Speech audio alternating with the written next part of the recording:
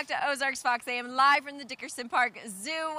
We are here at the brand new conservation station. Brand new as in renovated. It's actually been here for a very long time and was actually just blocked off, and we had no access to it for several years. So this is our first season that we've actually had it open, which gives us an event space. Right. Which is so cool, something we've never had. So I was curious, Joey, I remember doing a segment with you maybe last year, the year before, as they were renovating. Can you give us a little brief history about what this used to be, what it was used for, and now how you saved it? It's been several things. Long before I was here, there was, I think, bugs out here. It used to be an observation deck.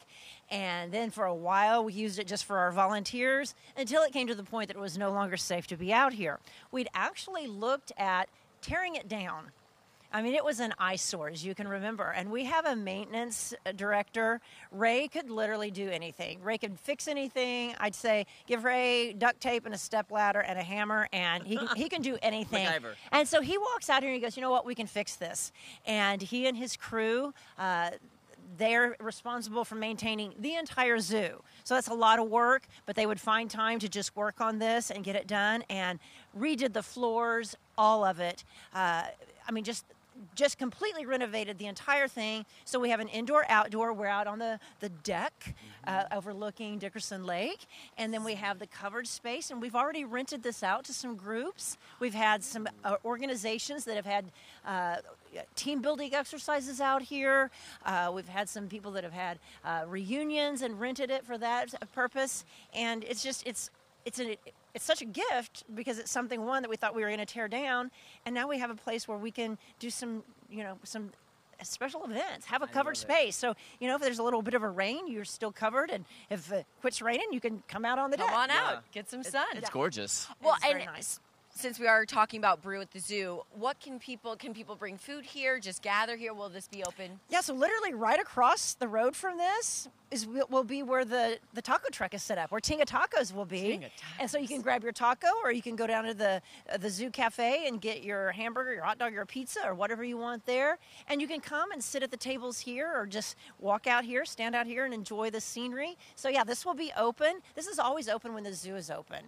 So you can just come out. Any guest is able to come out. We've got koi fish down here. You can get some fish food and feed the fish, or just enjoy. I like the sound of water. It's like that's one of my happy places. So just listening to the water from the fountains here, it's really nice. Yeah. Okay, so I'm looking up and I see a beautiful painted sign called Crocker Conservation Station. Who is Crocker? Okay, Mike Crocker was our longtime zoo director. Almost 48 years at Dickerson Park Zoo. He retired just at the beginning of the year, and we actually kept this as a surprise for him, which is really hard to surprise Crocker with anything. So we had drapes over it where you couldn't see what was going on, because as soon as he retired, he came back as a volunteer. So he was still walking around the zoo. Oh my gosh. Which we love. And if you notice the snakes, his nickname is Snake because he is a snake expert. Whenever we would do presentations together, I would always introduce him. This is my boss, and he's crazy. And I would tease him, say that you're happiest with a peanut butter sandwich in one hand and a snake in the other, which was very true. So he is just, he is such a part of the zoo, even now as retired. So we actually did pull this surprise off, and we were able to drop the banner and surprise him with this. And like I said, it's hard to get to him. I think this got to him. It was pretty cool. That is really cool. The CCS, the Crocker Conservation Station, I mean, it had to be named after him. Yeah. And the snakes had to be up there. This one up here, the one up on the right, was actually the artist got a picture of one of his snakes over his lifetime. I mean, he still has snakes at home, but at one point he had like some crazy amount, like 60, 70 snakes. Like, he really loved snakes, and that was his favorite snake. Brutus. I mean, a piece of history, he's going to go down in Dickerson Park. It's his history on top of a piece of history. It is history on history. Yeah.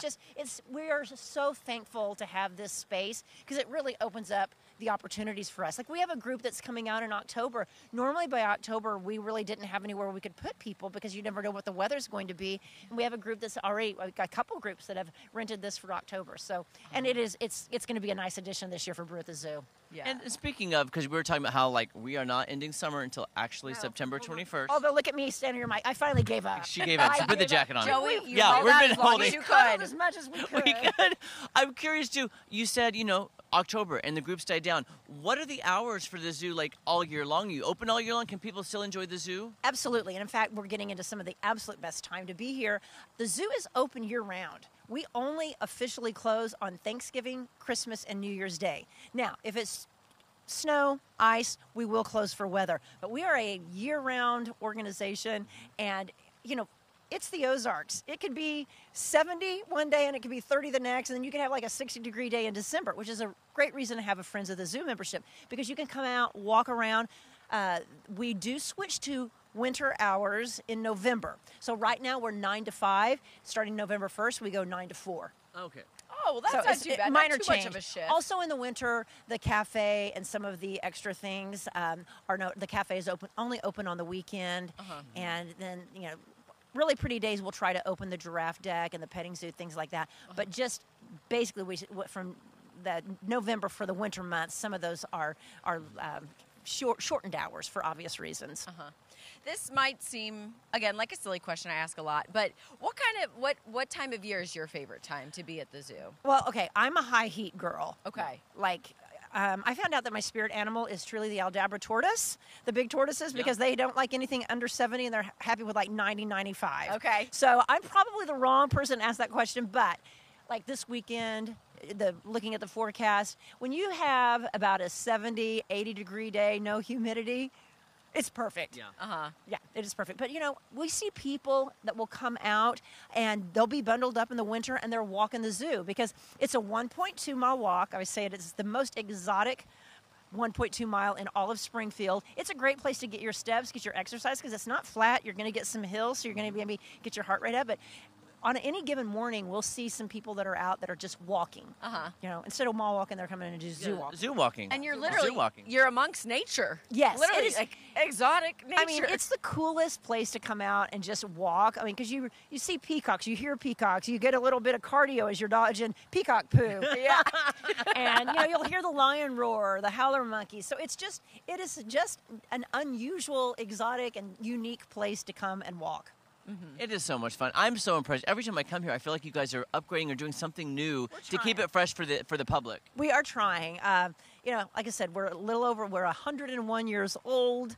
We still have hopes for the Bear Boardwalk to, get that completion and get that back open. We have a lot of guests asking about that.